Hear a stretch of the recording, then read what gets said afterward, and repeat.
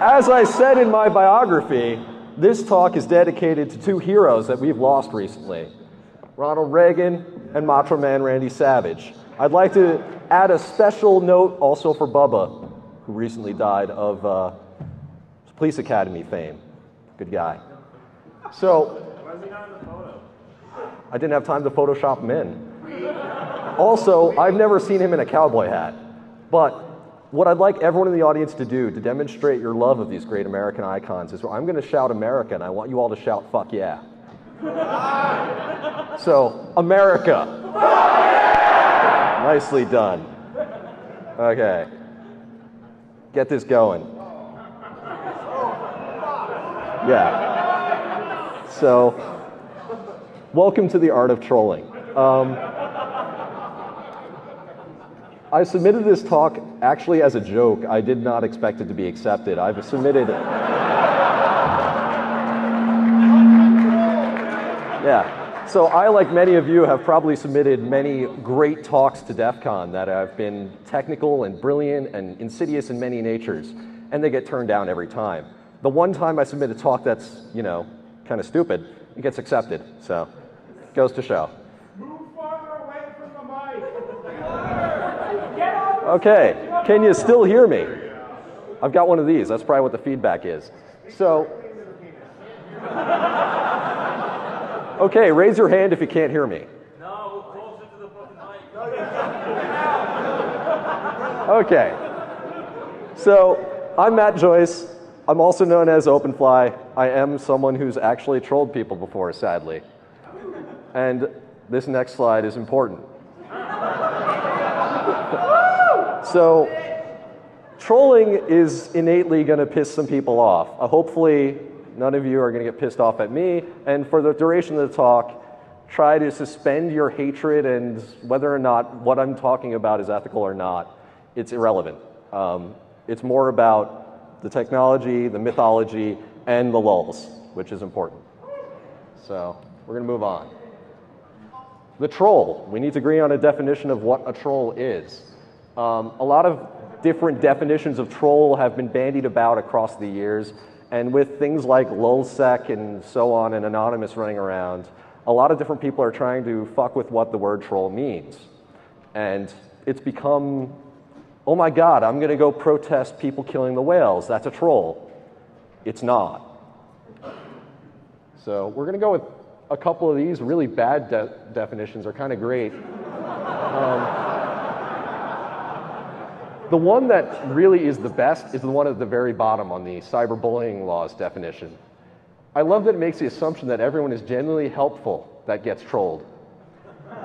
And they're emotionally distraught as a result of it. So, I actually kind of like that definition. I'd troll them. But here's my definition. I came up with this, and I think it's pretty much one of the better troll definitions out there. It does involve a 30-year-old single scotch. If you don't drink, you should start. If it's against your religion or morality, you know, you can't be a troll, sorry. Sun Tzu quotes, I'd like to see more of them in conferences because I know it pisses off attrition.org. So if you do submit or present here, Sun Tzu quotes throughout all of it. Don't even have to actually be quotes, just tag them. Okay. So before we get into like modern day trolling, let's go back in time to the prehistory, when the world was young and people were discovering that trolls not only carried big things and hung under bridges, they also, you know, pissed people off. So God is not a troll. In Judeo-Christianity, God, a lot of people were telling me this guy's a troll. He's not. This is proof. This is Bethel. A bunch of kids made a joke about one of his prophets, and he summoned bears. That's not funny. That's just dick. But God had a son. Jesus is a troll. He walked around in the Middle East preaching everyone being friends with each other. The last guy to do that was George W. Bush. Oh. Loki, kind of a badass. But a lot of people don't know that his best friend was a lone wolf. which was kind of important. And of course, you know, Loki needs no introduction. Everyone knows him. But Prometheus, a lot of people don't know the full story about how much of a troll this guy was. He was fucking dedicated. So everyone knows about him stealing fire, but does anyone know like the real story behind why he stole the fire? It all started as a practical joke. Home Slice was like, okay, Zeus is at a banquet with all the other gods and a couple titans. They're hanging out, and they're going to decide what Zeus is going to get as an offering from the people of Earth. So Prometheus, being the asshole that he is, basically dresses up bones inside of like pig fat and makes it look really good. Then he dresses up meat inside of like the bowels of swine. You know, if you're Scottish, that might appeal to you, but Zeus was obviously not happy. So Zeus picks the bones. He ends up with bones being dedicated to him by the people of Earth. And being the asshole that Zeus is, he goes, okay, well, if I can't get my meat, no one else can either, and steals fire from people. Prometheus, not about to let his joke die, steals fire back to people, being the biggest asshole in, I guess, whatever Greek mythology. That's a good one. So for his crime, he ended up being chained to a rock and had, you know, eagles ripping out his flesh and then growing back every day, which, severe dedication. Good guy. Then there's the coyote.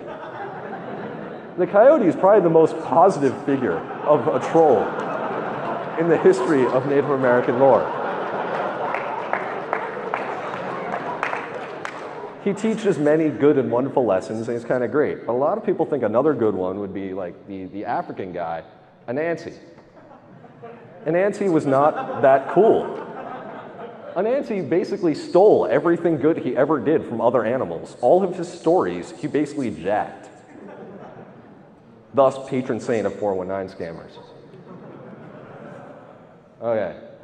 This guy is a modern day icon. So, Stabby here was inadvertently part of a troll. We picked him up as an orphan robot at Resistor. Some guy walks in and says, hey, does anyone want a robot arm? And, you know, you never say no to that, ever. So, anyways, Stabby's hanging out with us. We're going to the TechCrunch Hack Day where there's a whole bunch of web entrepreneurs doing their hackathons, doing their startup businesses, including the AOL team, which, by the way, failed it hard. We brought in a giant pneumatic arm connected to a blade. And we hooked it up with Twilio, set it up so that people could contact the stabbing arm via the phone, choose the mode of stabbing, and then we had a little stabber ID connected to it and fired it up. We thought this was hilarious. It turns out so did everyone else at the TechCrunch, and we ended up like coming in like 14th place of 3. But we were still invited to the row of like winners, of like the 3 people who won, and they made us an honorary runner-up just so that they could get us into the row of people that were actually presenting real business models at TechCrunch. So people would be coming down the aisle and going, yeah, oh, what's this? It stabs people. You guys are trying to sell this. So now we're going to get back to classical trolling. A lot of people may know some of this stuff. The big ones are logical fallacies. These are how you talk to someone and, you know, piss someone off through conversation. This is the one most people encounter. It's also the one that most people are unprepared to deal with because our American educational system has glossed over the fact that our brains basically have fundamental flaws in them.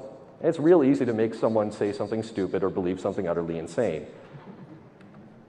So I've basically taken the highlights comic books here and reworded them to illustrate. So appeal to authority is a great one. I personally like to choose an authority no one else recognizes, which I've kind of illustrated in the top one where some guy's taking advice from his dad who's pouring orange juice on the markets of the Orient. Obviously, he does not have a monocle or a top hat, so he knows nothing of the markets of the Orient. But, you know, he's an authority figure. We'll move on over here. We got the appeal to probability. What are the odds? And this one is actually kind of useful, especially when dealing with people in academia who rely upon probability. You know, simplest answer is likely the most likely. Yeah. The best part about this is people have presumption of what the actual odds are. So sometimes you can actually convince something is untrue when it's actually true because the actual odds are not understood.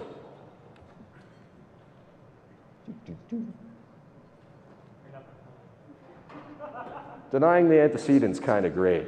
Just because this is wrong doesn't mean this is right. You know, great ways of talking with people, but note the top one. That one's important. 9/11 trolling is some of the best out there. Now, the great part is everyone's covered the obvious stuff now. It's, you know, the Israelis did it, the CIA did it. It's important to, like, take a positive spin on this and go at it from another angle and be like, our heroic CIA agents were killed in a botched attempt to blow up the towers by terrorists who actually struck on the same day. Go for insane, arcane, and you can have a lot of fun with this one. And no matter what you do, you're going to piss people off. Denying the antecedent here is crucial. So, the argument from ignorance. Basically on this one, evolution and creationism arguments are basically founded about them. And those are also great. One reason it's great is because there's dinosaurs involved, and everyone loves dinosaurs. So we got the raptor Jesus, people running around on top of triceratops. It's pretty great.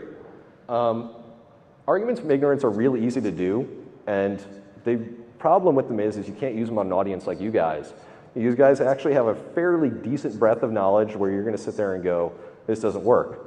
But if you're ever like at Bible study and you want to fuck with people, this works. So this is Adolf and Hans discussing correlative fallacies. While I was doing these, I got progressively worse, and at some point they switched over from being Connor and Mark to Adolf and Hans. So correlative fallacies are the best on earth. In fact, correlative fallacies are so badass that doctoral thesis people will actually get into real serious pissing matches over whether or not their correlative analysis is actually correct. And you can take this to every level. So you can argue over like percentage error in a test 3 layers below someone else's test. This is basically how the people argue about whether or not the world is global warming or global cooling. You can argue any which way and disprove any argument using correlative fallacies and correlative analysis. But you can also do horrible, horrible things with them, as shown in the top one. Read the worst one. Okay, hold on. I will read it aloud for you because somebody asked. So, the little boy says, I wonder why the black guy always dies first in these films. To his, you know, darker skinned friend.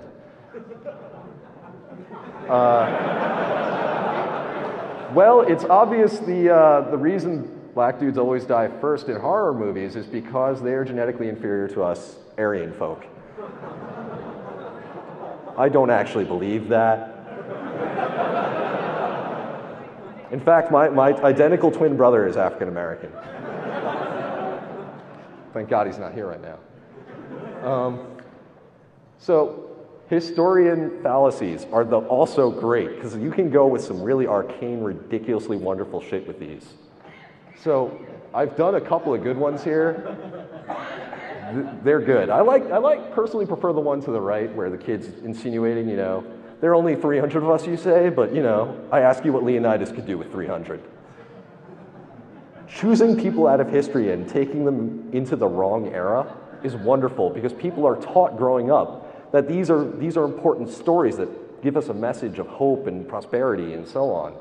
But obviously, many of them are, you know, they're not the norm. These are exceptional people in exceptional times and exceptional circumstances, which makes them great.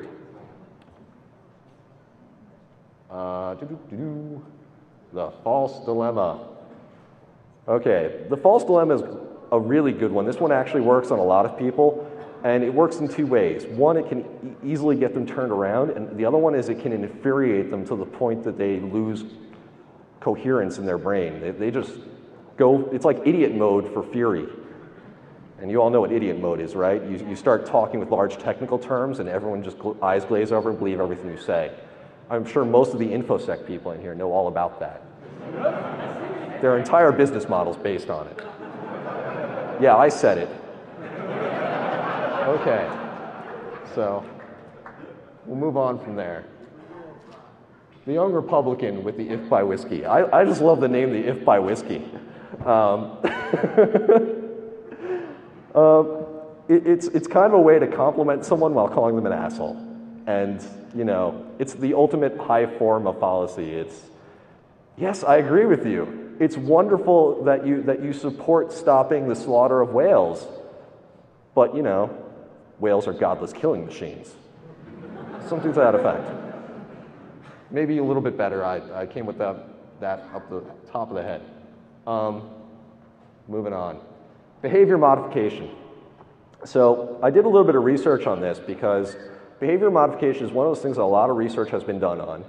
A lot of it was done in the 50s, and it was done by people who were attempting to stop communists, gays, fascists, anyone you could think of. The Irish?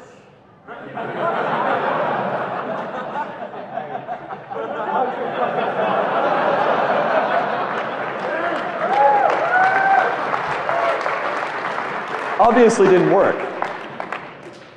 So this is the important part for you guys. You're InfoSec professionals. You have to stop viewing people as people. View them as software.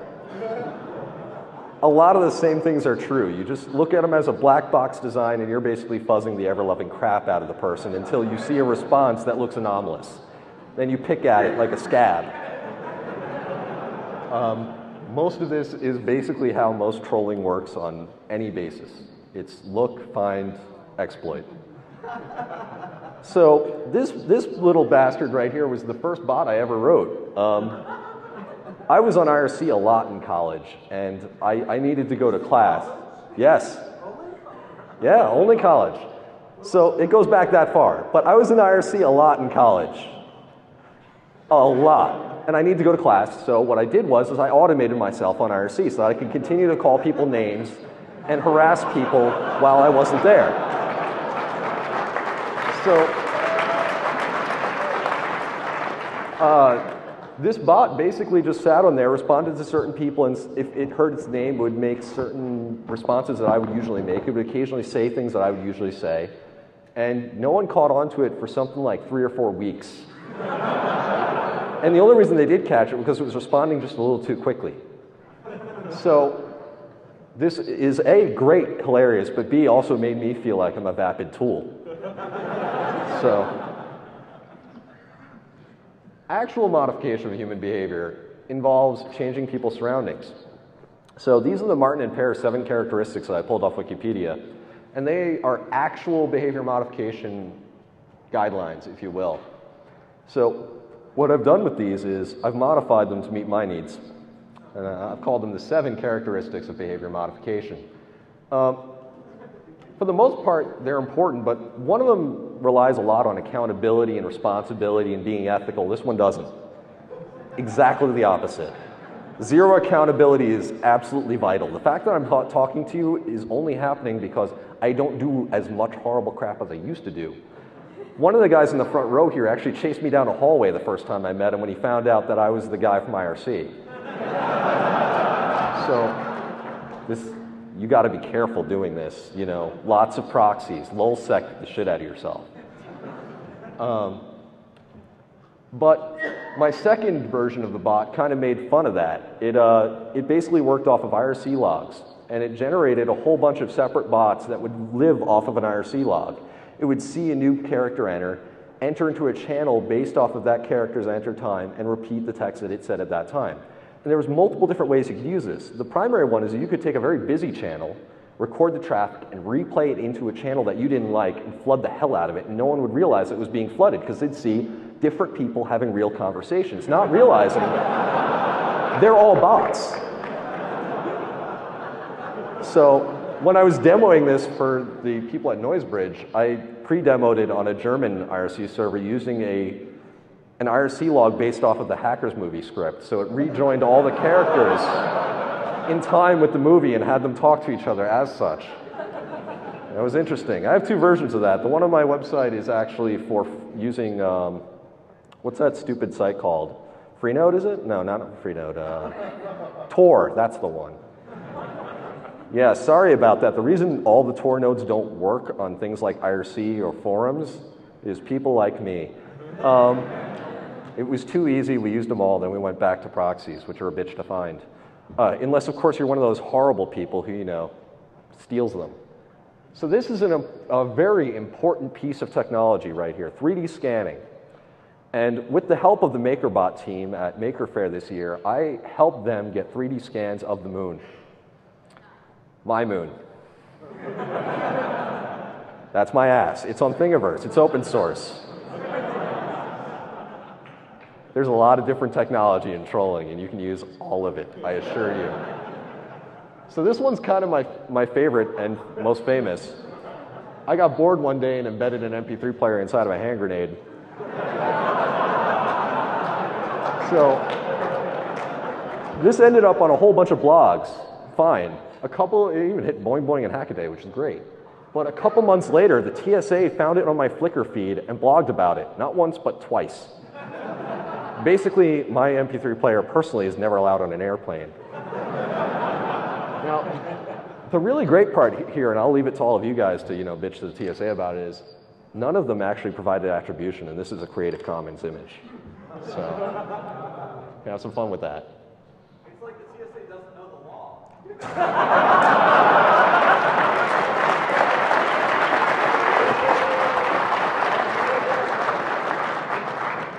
Okay, so this one's another good one. How many people here are familiar with ShmooCon? Yeah, it's really hard to get tickets.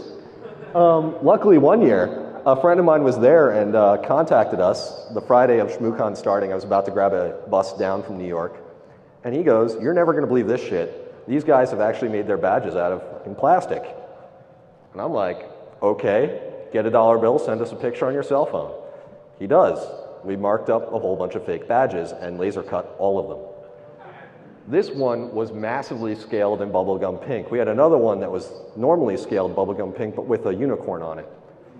We also made 5 black badges because that was one of the most common types of plastic we had, and we made 5 of them. I didn't realize that black was actually being used. When we got there, we realized, holy crap, not only is black being used, it's the organizer badge. So, as far as I know, only one person managed to get into the conference with one of the black badges, because I only gave one out before I found out that that wasn't allowed.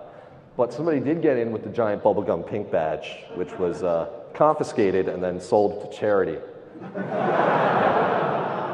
But yeah, interestingly enough, this is water cut. You could probably plasma cut some derivative or just use cardboard and color it right, and you could probably screw up their game because note how this has numbers and some sort of game involved with it? So did theirs. We changed the barcode to basically say, fuck you. And people were scanning the barcode, seeing fuck you, and going, how does this work into the game? They thought that our badges were like some sort of secret game. This one I have to note because GNAA is prolific in the world of trolling. And I'm sure there's members out here. I would like to say that TimeFag is a douche. And I'd like to know when Datebeo is going back with Naruto again.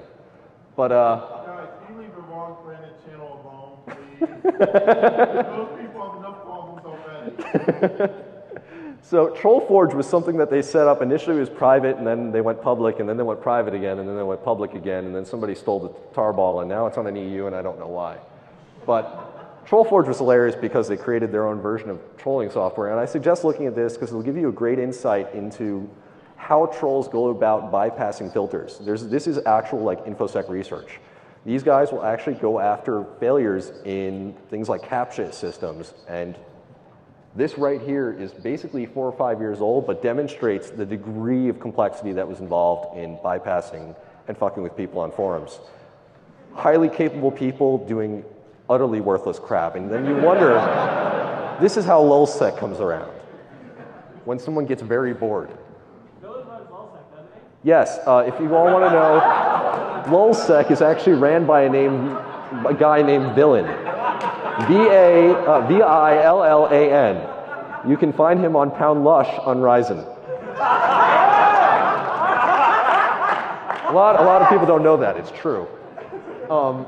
This one is my favorite. I never did this, but whoever the hell did this gets a hell of a lot of points. This is a 4chan troll. Basically, someone called up and convinced Oprah Winfrey that there were over 9,000 penises out there raping children. And she went on the air thinking that there was a real organization out there that had over 9,000 penises all raping children. It said it in that exact way. I really have no other way to explain that. That's just, it's astounding. Okay.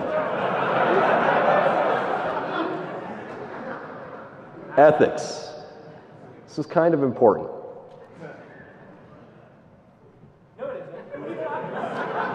It's hard to get into. So when you first start out, this is like hacking. It's like playing. You can play with your friends, that's okay. You can play with people that you don't know in environments where you expect people to play with you. That's okay. Like if you're on IRC, there's a certain expectation that you're going to be fucked with. When you're on the DEFCON network, there's a certain expectation you're going to be fucked with. When you're in a Walmart, gets a little gray. When you're at your cousin's wedding, there are certain things you just don't do. You can apply that, or you could be more moral about it. But the end result is how you choose to go about playing with things like this is moderately important. But the most important rule out there has nothing to do with ethics. It has to do with being funny. If you're going to be a dick, you better be funny. Yeah! Otherwise, you're going to end up, getting stabbed in the face or something. It happens. It's still possible. It'll probably happen tonight. Mr. Stabby here? No, he's not. Actually, he's in New York. Why did you bring him? Okay, you know what? I'll tell you a quick story about Mr. Stabby, because I got some time. So, Mr. Stabby, we pick him up, we're working on him. We originally set him up as just trying to figure out his wiring and fix the pneumatics on him. And we're setting up basically a piñata party with the robotic arm.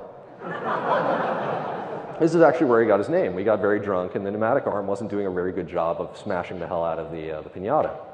So Bree Pettis, who ever met him, was inebriated and ran up to him and goes, "I've got an idea." While many of you think Bree has great ideas, some of his ideas are less than great. This one was, let me hand the robot a knife.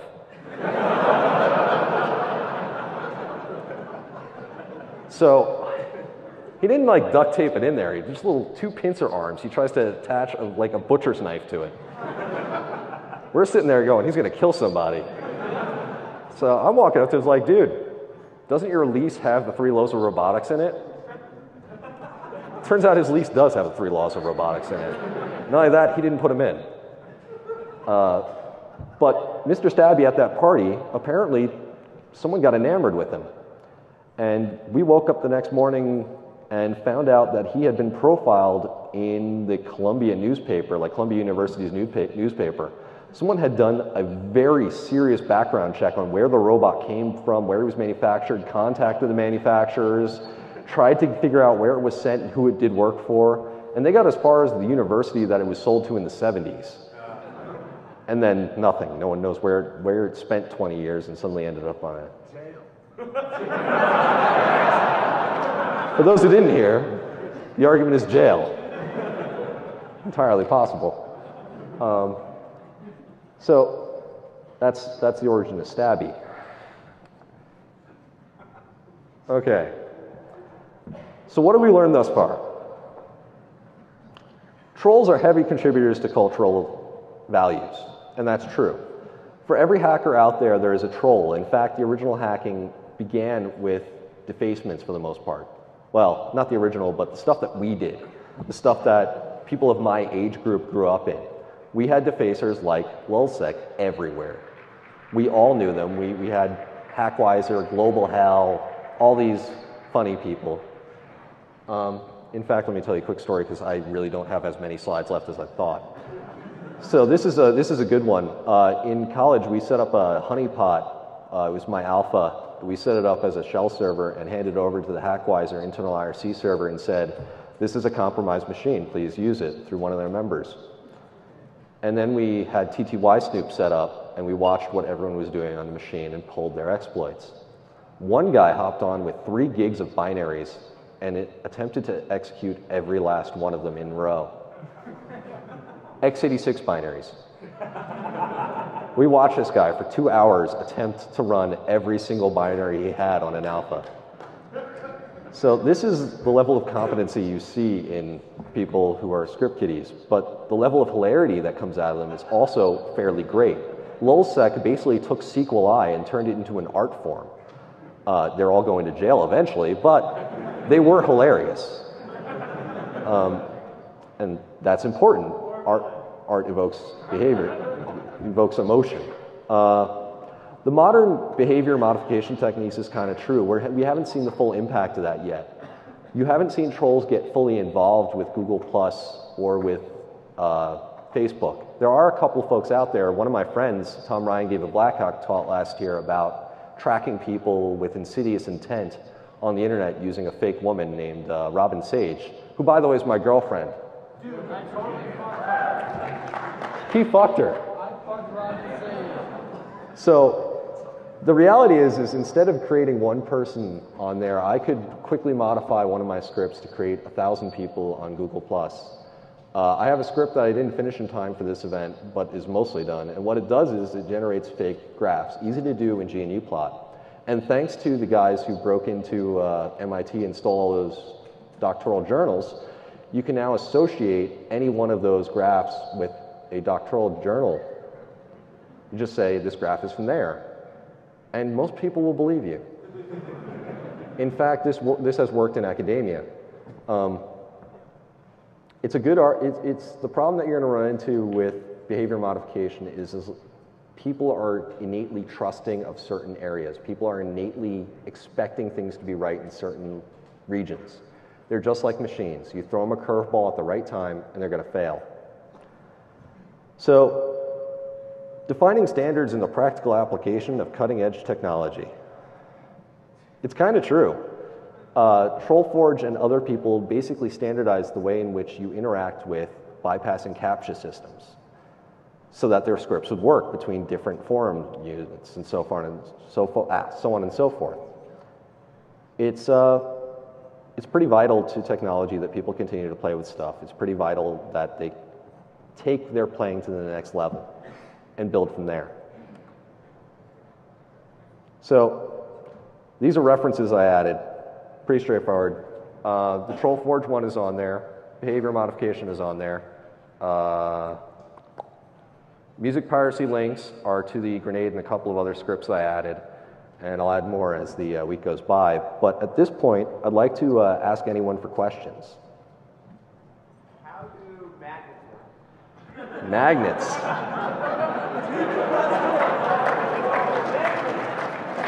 Actually, there is a guy in the audience right now that has a great response to that. My friend Aesthetics over there from Noisebridge had a phenomenal troll. The Noisebridge crew got together and went to a Clown Posse concert, and they offered to do a science fair.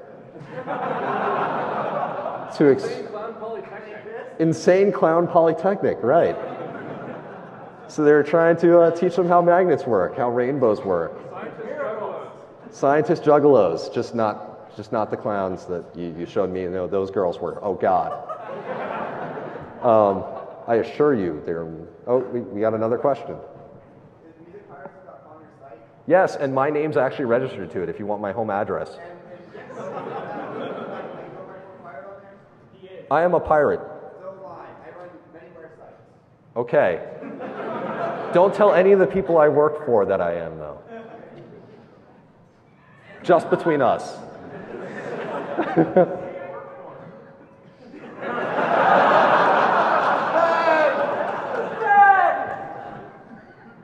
How do I answer that? A big part of what we do is manifest destiny. You. What? Do you need any shipping supplies? Shipping supplies. Yeah, you need plenty of shipping supplies. Plenty of shipping supplies. Is anyone getting this joke?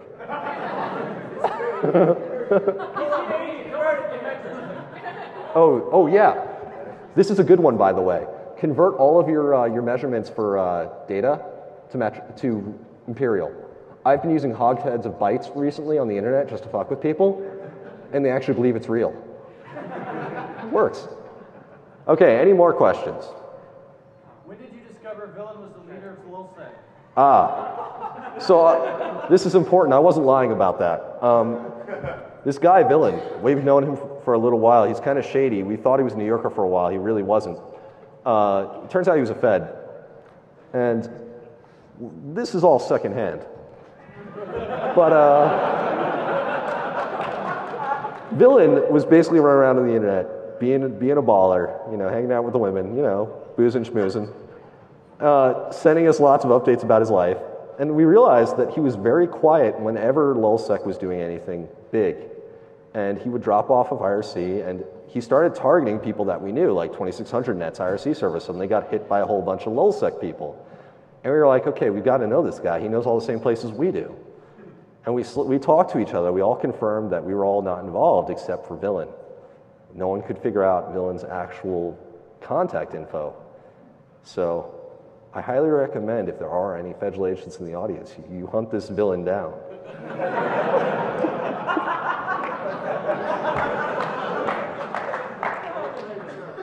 Can you give a description of maybe some pictures? Villain is, he's large and blonde. Very blonde. Okay, any more questions? You.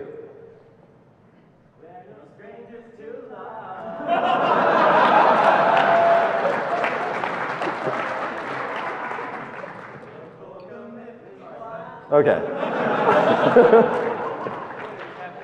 Anyone else? No one really? Oh, wait, got one. Has anyone really been far even have decided to use people? I can't make out what you're saying. Shout it. I said, has anyone really been far even has decided to use even though You know what? This is an important lesson. If you can't hear someone, just respond with something that sounds like what you thought. Yes. Absolutely. Wholly from my heart, deeply and morally, I believe everything that you just said. I would kill to defend those ideals. Okay, anyone else? I know you mentioned you had some success converting your storage to metric, but have you looked at using the DEFCON tool? Okay. The binary bits and bytes. Actually, this is a good argument. If you ever want to deal with a fucking European, one, they know jack shit about our geography. They give us shit for not knowing their geography. Most of them don't know anything about ours. They think that fucking, Idaho is next to New Jersey. Also, the metric system is retarded. For reals. If anyone's ever actually thought about this for more than 5 seconds, they'd figure it out. Yes, you can divide by 10. It's decimal. Yeah, woohoo. You can't fucking have it, quarter, and third it like you can a 12 or a base 16 system. And base 16 goes into binary. It's a 2n. And it's a perfect square. Fuck metric.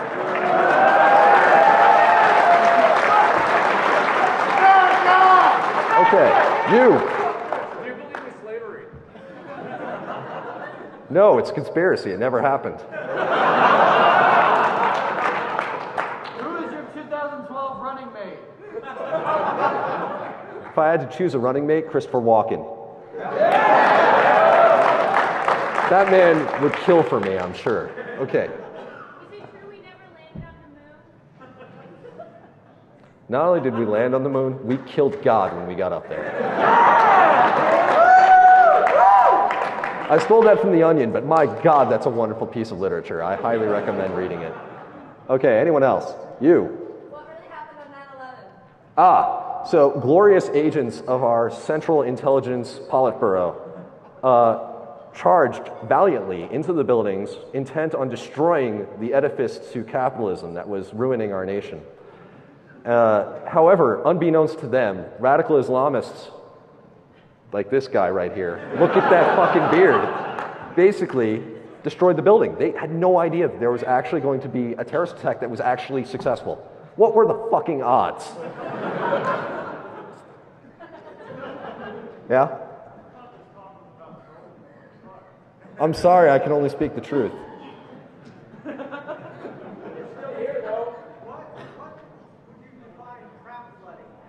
Crap flooding.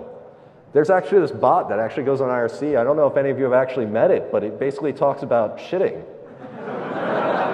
That's the actual crap flooding bot. That's all it does. Doesn't it also talk about war storm? Because I think I know a script that keeps saying that thing. Yeah, maybe.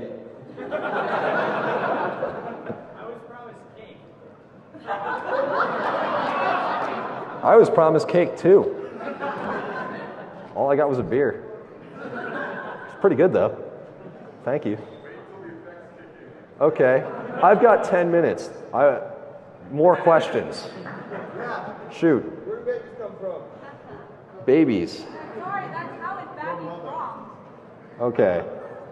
I wanted to confirm, on one of your slides, they had a line about something about breeding or something. What was that? About what? Like that they should choose for a mate or something? Oh yeah. Trolls are highly important to reproduction. Yeah, what was it? If there are any ladies out there, I highly recommend.